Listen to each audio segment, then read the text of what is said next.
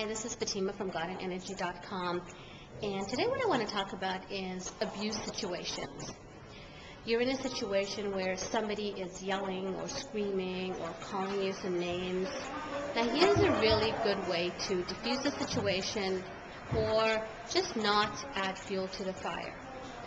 Instead of crying or getting emotional or saying something defensive, what I would suggest is a couple of statements, such as, "That's an interesting way to look at it," or "Anything else?" Keep your cool, breathe. Check out my website. I've got a bonus report, 5 secrets to staying empowered even if your world is falling apart. This is Fatima. Have a great day.